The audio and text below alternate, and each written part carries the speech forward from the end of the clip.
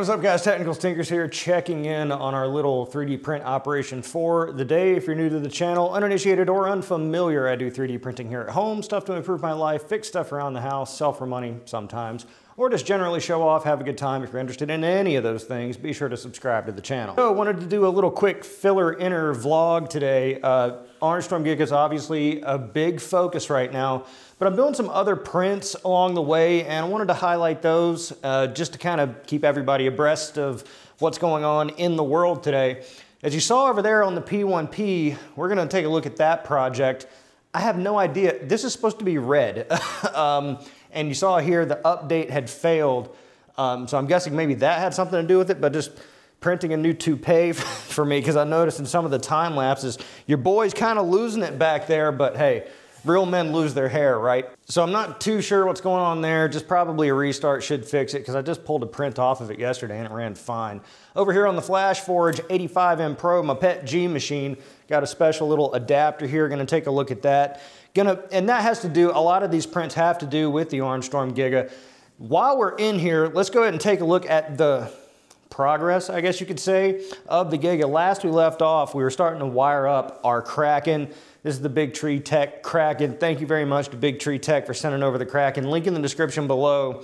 This board's widely regarded as, you know, kind of a big beefy board, and at 120 bucks versus like a comparable Octopus or something like that that's around like the 50-60 range, I figured it's not too much more to go ahead and get into something that I know is going to be powerful enough to run it.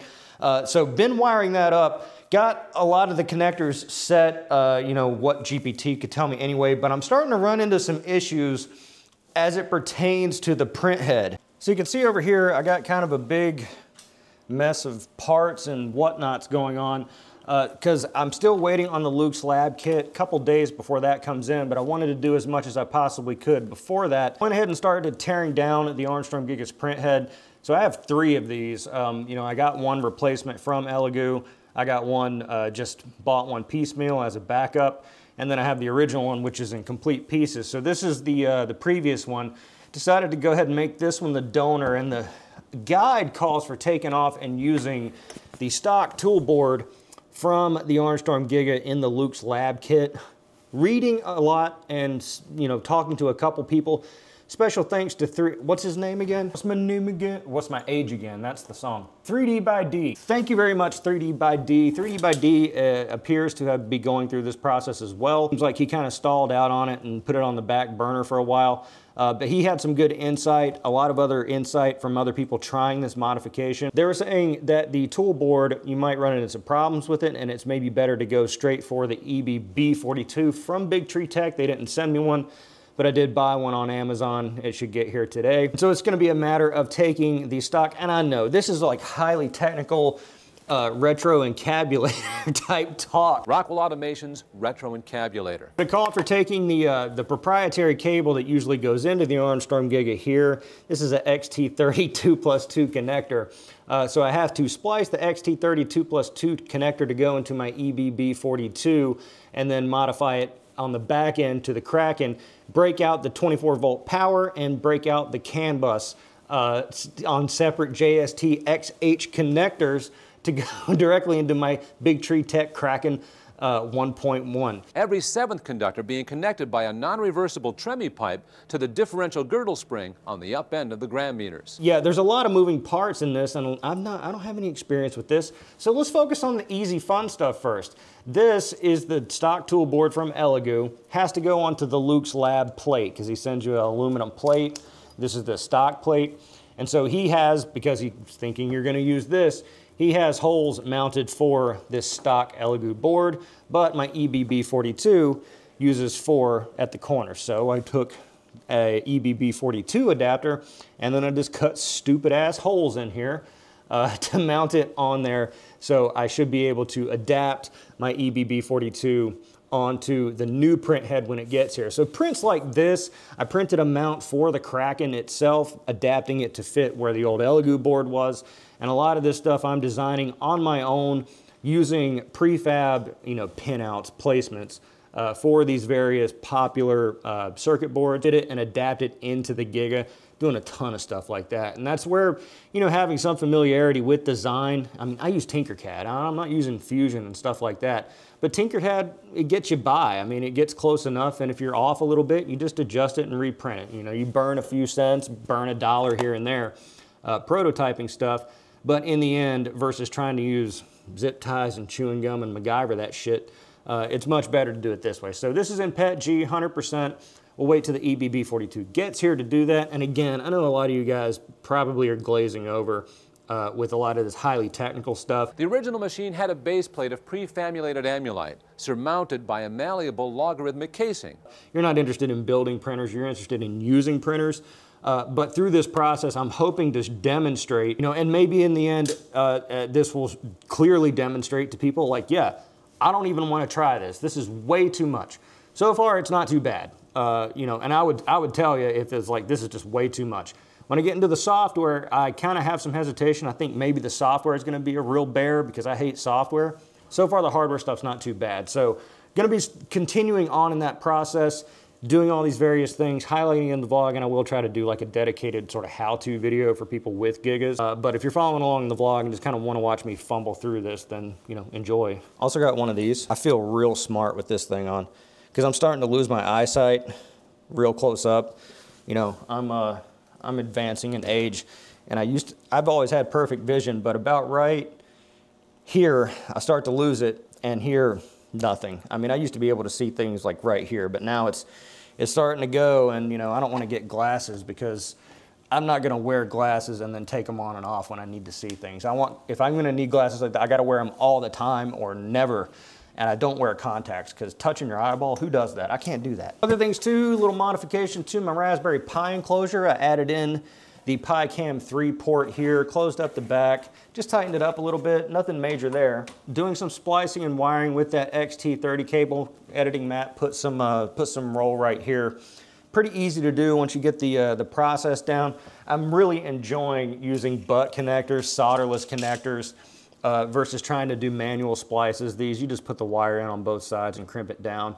You know, and that seems like it'll be okay. We'll see in the future if it works out that way. Doing things like that to where I'm not having to actually solder. I hate soldering because I don't have the patience for waiting for the wires to heat up before I drop solder into it. So I like using the solderless stuff. Shrink tubes, things like that, works out great. So for that print that failed over on the P1P is actually this. So this is the, I guess the penultimate prototype going into final. This back part is actually the final.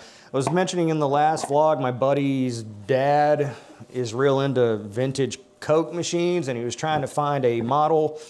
At first he said a Coke machine. I'm like, oh, okay, that's fine. I made him a basic Coke machine. He's like, no. I need a 1959 model 81A Coke machine. I'm like, oh, okay, you want something that's actually real. So I was able to come up with this, fed a picture of it into Meshy, just to get the kind of like the scale of these different parts. I don't think my buddy's really happy with how it turned out. I think he had a image in his head of like me being able to 3D print like a one-for-one actual model. And I'm sure if you're a designer, you could probably do that, but I'm not a designer. So I was able to come up with this, which is pretty close. Put an editing mat, put a picture right here. So the scale's pretty good, and this was the prototype. So I had to make the text a little bit bigger because it's kind of whiffing a little bit on the actual Coca-Cola text. So I made that a little bit bigger. That's what we were trying to print over on the P1P. I'm not sure why it failed because, you know, it's trying to print red. I guess, I don't know, something to do with that update that failed. I don't know. The back portion looking great here. Bamboo matte red, scarlet red. It's just a little desktop stash box. Actually just found a hinge and kind of adapted that into the design. And that way you can just put a piece of filament down in here and it acts as a hinge or a metal rod or whatever you want.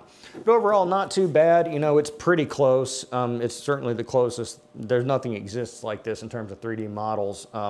So I'm gonna go ahead and finalize that print, give that to him. He seems okay with it. I sent him a picture and he seems all right with it. But just a matter of getting that P1P settled because I have another job for the P1P that I'm eager to get to. And that's actually what I got going on here over on the A1. You see, I got my fancy camera setup going, got my time-lapse thing going on over here. Not too sure about this cool plate. This cool plate's been a little funny lately. It's a little too sticky. You know, usually build plates over time start to get less sticky.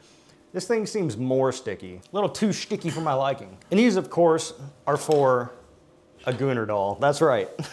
Not quite. Don't tune out just yet. So this is, I'll put the model right here. I bought this model because I was just browsing models looking for something cool to time lapse. And this came up and it's kind of on the edge. I mean, it's kind of like one of those type of models. But I saw it and I'm like, that's just super cool. I'm a former sport bike rider. Yeah, 2-time MotoGP champ. Just kidding. I rode a sport bike for like 3 years. Thought I was hot shit and then, you know, just kind of sold it like most people do. Young, dumb, and full of ham, so to speak. But I kind of like the aesthetic. I thought it was super cool.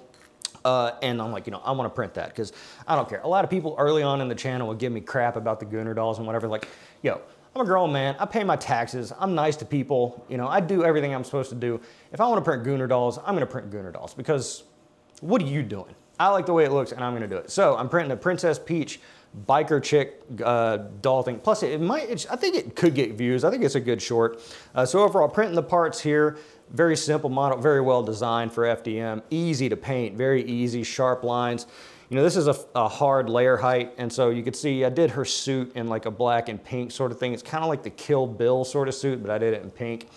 So this is her like sitting on the bike, you know, and she's got her boots and stuff like that. It should be a pretty cool model, I think. Overall, mostly bamboo matte PLA. This is the matte pink. I've not really used this before.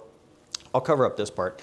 You know, some of the finer detail missing. I forgot to paint the mushroom logo on her back jacket. I might reprint this with that because that's kind of a key component. But overall, not bad. You know, again, very simple paint. Had to keep it to 4 colors because, you know, on this I have black, pink, flesh color, and I guess I could have done white, you know, with the mushroom logo there. But overall, you know, this should look pretty cool. I'm printing over here on the A1 now parts for the sport bike itself, which is in red. Trying to keep it to 4 colors, but that's why I need the P1P because like her head, some of the finer details, her hair, those plates are going to require 5 or 6 colors because when you print heads, you always have at least 5 colors because you have the whites of the eyes, the pupil color, black, hair color, and flesh color. So that's at least 5. So I do need the P1P for that. Fortunately, can't use any of the other 4 color type printers. And that's a real benefit of having the, you know, the 2 AMSs on the Bamboo machine. Makes a big difference for models like this because otherwise you would have to scale it. You'd have to, you know, sort of will it down to just those 4 colors, and then you have black and white for the eyes, and you have flesh color, and then you have a hair color, and that's it. And so you would never get colored eyes. They'd have to be one of those colors, and it just doesn't look right. It just looks too plain and washed out, in my opinion. So gonna be working on that, gonna get that on the P1P as soon as I can figure out what's wrong with it. Doing that on the A1, you know, if this vlog comes out, it's likely, I mean, check my shorts to see if Biker Peach made it into the shorts. If it didn't, then you kind of know what happened. Most definitely the name of the game, Orange Storm Giga, doing all my, you know, learning. Maybe I should enroll in like a community college or something like that to learn how to do electronics. It's actually pretty intuitive. You know, I've done work on fine electronics before, not to this degree though, not to where I'm kind of plotting out stuff that it's on the PCB and then like splitting cables to adapt different boards to different things. This is certainly the most advanced thing I've done yet. And it's good for the channel, I think. And it'll help me in reviews, I think, as well. Like when I get printers for review, you know, going through this process, it'll just build that familiarity and then maybe I can spot potential deficiencies, you know, if I want to even get that deep, if they pay me enough money, that is, to actually test the thing. So that's what I'm working on in 3D print additive technology land for the day. Love to know what you think about any or all of these things. Kind of a short, just sort of filler video, filler vlog of what's going on here. But I feel like going into this, you know, the next 3-4 days, gonna get a lot more parts rolling in and I can really kind of hit the ground running on getting some more progress on the Orange Storm Giga. A lot of interest in it right now, and I want to capitalize on that. Let me know what you think about those things in the comments below. Be sure to like the video because it's a nice thing to do, and of course subscribe for more content like this. I'm The Technicals. See you next time. Retroencabulator has now reached a high level of development.